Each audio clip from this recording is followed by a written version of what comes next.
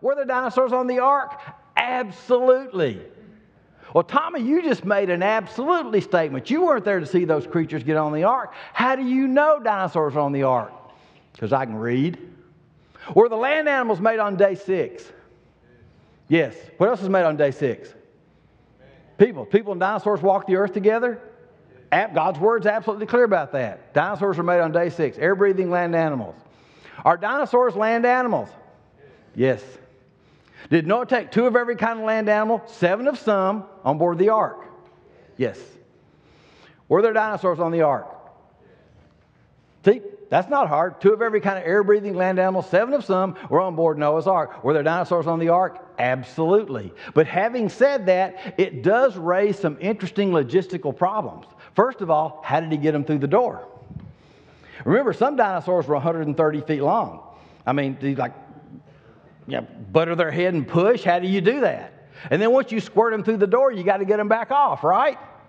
Now, we all know how ridiculous those 2 slides were.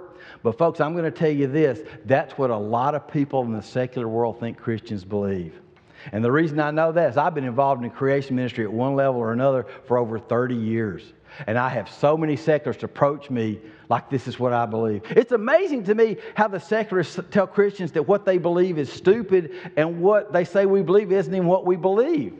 And I've had college professors, many of them over the years, approach me like, well, how can you believe in that whole fairy tale about Noah's Ark, but you actually believe there were dinosaurs on the ark? Tommy, that's the most unscientific thing I've ever even remotely heard of, because they think we're trying to put a 100-foot-long dinosaur on a houseboat.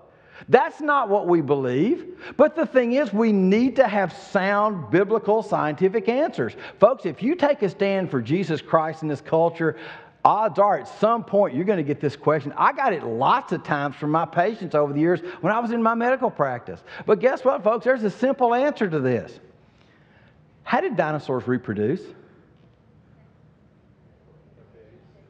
But how did they have babies? How do you know, since you never saw a dinosaur lay an egg? Fossils of the eggs. That's right. What do you find inside those eggs? You find fossilized baby dinosaurs.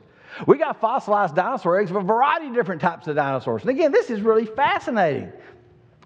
How big's a T-Rex egg? It's about the size of a football. A couple of years ago, I had a kid tell me it was the size of a Volkswagen. Now, folks, I don't know about you, but I'd pay $0.25 to see a creature lay an egg the size of a Volkswagen.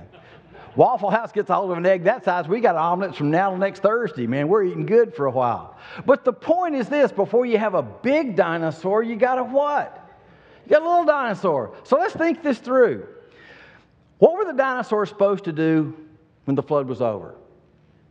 Reproduce, make more dinosaurs. All these creatures are supposed to reproduce and make more creatures of whatever kind they were. Dinosaurs are supposed to reproduce and make more dinosaurs. So let's think about this. Is God going to lead fully grown dinosaurs to Noah? Creatures that are already far into their reproductive years?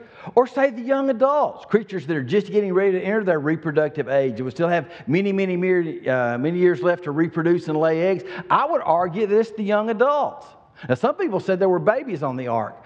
I'm not quite as comfortable with that because we don't know how old dinosaurs would have had to have been before they could start laying eggs. But I would suggest that God led to Noah those creatures that would be ready to reproduce as soon as the flood was over.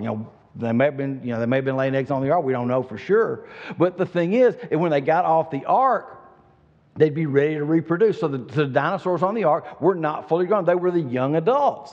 So the T-Rexes weren't fully grown. They were big. They weren't these ginormous ones, but they were going to be able to reproduce when the flood was over. All we need to do is think this through.